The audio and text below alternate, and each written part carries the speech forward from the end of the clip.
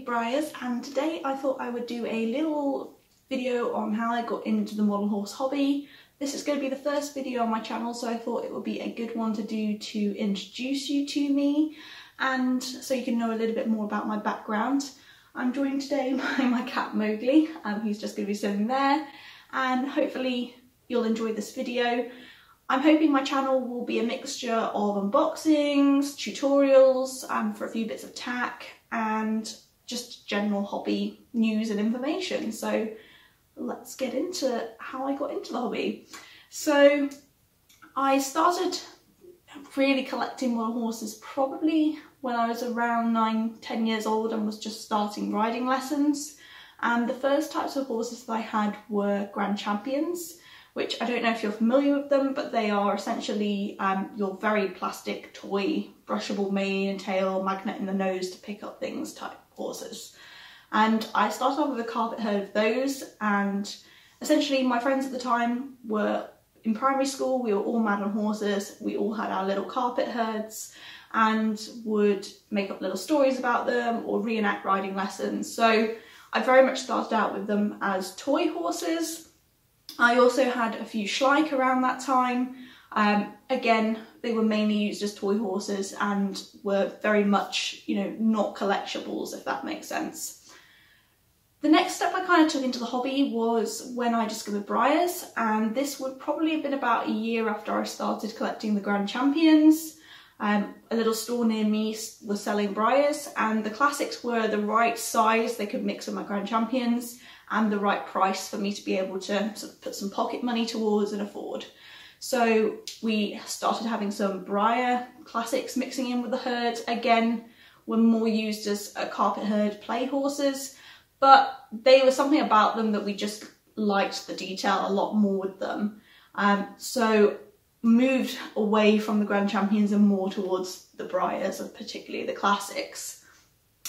The next big step was a friend of mine had a traditional Briar, so she got, I think their name was Sahara or one of the sort of new moulds at the time, and I remember being really jealous of her because this was a really nice horse. It was really pretty, really detailed, and I was like, I really would like a traditional model because these seem to be, you know, so beautiful. And at the time I was starting to learn a bit more about the model horse hobby through forums and things like that. So for my birthday I asked for a traditional, and I thought I'd show you my very first Briar traditional. I can reach him. So this was the first Briar traditional model I got. He's Red Rum. He was on the Lonesome Glory moulds. And excuse the fact he's in tack, I made this a few weeks ago for a photo and I haven't got around to actually taking the photo yet, so he's just chilling in it. So he was my very first Briar, has a very special place in my herd and probably would never leave just because of the sentimental value. He's very beat up, has a lot of scratches through the years and things, but I think your first Briar traditional is always a special horse, so Red Rum is staying for the long haul. So he was my first traditional, and from there my herd grew. So I got a few other Briar traditionals. I usually got them for birthdays, Christmases, and around the time I was having my herd expanding in terms of the traditionals, I was getting more involved on some of the online forums that were there during the time and really interacting with the model horse hobby a bit more, entering a few photo shows, you know, just really enjoying it. I guess the next big step for me in the hobby was around 2007, so I'd have been about 12-13 at the time. There was a competition advertised in Pony magazine, which was run by Briar UK, to win a chance to go to the Kentucky Horse Park for Briar Fest that year, all included and paid for. I entered the competition originally thinking I had no chance of winning. I mainly was hoping I might get a runners-up prize, which was some vouchers, but I actually won the whole competition, which is insane. It's still insane to me this day that I actually went to Briar Fest. And so the model that was the celebration model that year was this guy. So this is Rugged Painted Lark. So my Cinch and my family all were flown out to Kentucky for that year's Briar Fest, and Breyer UK did a fantastic job of looking after us. I met all the guest horses, I went on special tours, they gave me a few more models, and the biggest thing I guess that influenced me there was I kind of saw how big the model horse hobby could be, and that there were actually a lot of people who were interested in it. So the next step for me was getting more involved, and whilst I was at the Breyer Fest, I came across the live shows. So one of the staff members took me around the youth show that was going on there, explained a little bit more about live showing, and I decided that when I got back to the UK, I really wanted to get involved with that. So that was one thing I learned at Breyer Fest that year. The other thing that I got from Breyer Fest was the chance to purchase a special run, which in the UK, this is, you know, really hard to get hold of these Breyer Fest models. And the one I picked for that year was Lady Liberty. She's on the Rain mould and glossy. In terms of my taste today, she probably wouldn't be a special run I would pick if she was a Breyer Fest special run like this year, just because the Rain mould is too cartoony for me to do a lot with. But again, she has a real special place in my herd, and I thought I'd just let her see the light of day and show you her today. And yeah, she was really special to me, and like summarises all the memories I have of Breyer Fest that year. So returning to the UK, after I'd had an amazing time at Breyer Fest in 2007, I decided to get more involved in the hobby, more active, and looked up some live shows. So I ended up doing a little bit of live showing.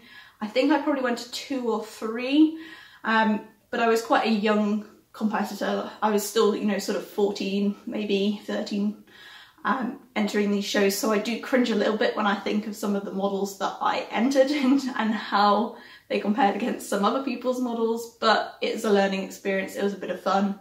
I got a few little ribbons, so yeah, it was nice. And I haven't done live showing since, and I'm not sure whether it's something I will be interested in doing today anymore. But it was, you know, great again to get out and mix with the hobby, and it fueled my fire a little bit more for a couple of years. Sadly, it got to kind of GCSE years where there's lots of exams for us to take, and the UK and A-levels, and I was focusing more on what I wanted to do sort of post-18, so going to university, and I decided to stop collecting. I think partly because I was running out of space in the bedroom I had at my parents' house at the time, partly because I was struggling to get time to actually do anything related to model horses because of exams, and also I guess I felt kind of a bit judged as well, collecting plastic ponies. That age, people I find tend to be quite judgmental, and I didn't want to feel judged, so I think I stopped probably collecting because of that as well. I regret it now. You know, you should do what you love, and I wouldn't hesitate to answer questions on the model horse hobby now if someone confronted me about why I collect plastic horses. But I stopped for probably a good 5-6 years, maybe a little bit more, thinking about it, and decided to rejoin the hobby last October. A bit weird how I got back into the hobby. Essentially, one day I decided to look up models because I hadn't been in the hobby for a couple of years, and I was blown away by the new moulds that had come out, the detail, the beautiful sculptures, and just kind of fell back in love again. I initially started with saying I would only collect fantasy horses, so I bought Xavier and Cascade and Caspian, but I couldn't resist, and as soon as I kind of moved out of my parents' house and bought my own house with more space, my collection has probably doubled in terms of the numbers of traditionals. So I am very much back in the hobby. At the minute, I'm not really showing too much. I've tried a few photo shows just while I've got some time and for a bit of fun, but I am mainly in it for collecting and taking fun photos for Instagram. So that's a little background to me and the model horse hobby. I thought I'd just do a little bit on what I'm hoping to do for the next couple of months in the hobby, so you can get an idea of what's coming up on the channel and what sort of things I'm going to be looking to do. So in the short term, Breyer Fest is coming up. As I'm sure people are aware, it was made into a virtual event this year, and so I am going to be attending. I was umming and ahhing about it for quite a while, and then when they released the celebration tickets, which include the celebration horse, 3 days access, and the chance to buy store specials, which were my favourite this year anyway, I purchased a ticket. So I'm going to be having a bit of fun with Briarfest this year and hoping to pick up some of the store specials. I am also going to be uploading some tutorials, so I've made a little tutorial for how to make a basic bridle that you can use for photography purposes. Like I say, I don't live show, so I don't claim my tag to be live show quality, but I think it's always nice to have a straightforward, simple tutorial to start with anyway. I'll probably do a few more different tutorials on a few different bits as and when I get the time to film them. I'm going to be doing some unboxing videos because I've got ponies in the post. Yes. And probably we'll find some other stuff to talk about in the hobby too.